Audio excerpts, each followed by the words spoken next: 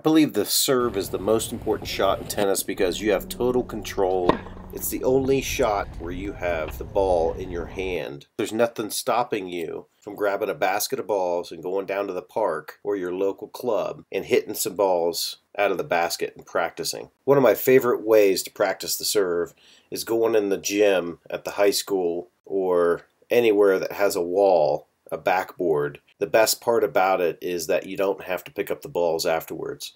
You hit a ball, the ball comes back to you, you grab it, and you hit it again. One of the most influential coaches I had told me after I learned one of my serves, he said, hit that about 10,000 times, you might be pretty good at it. Well, that's the point with the serve, is that you can go out and practice that on your own.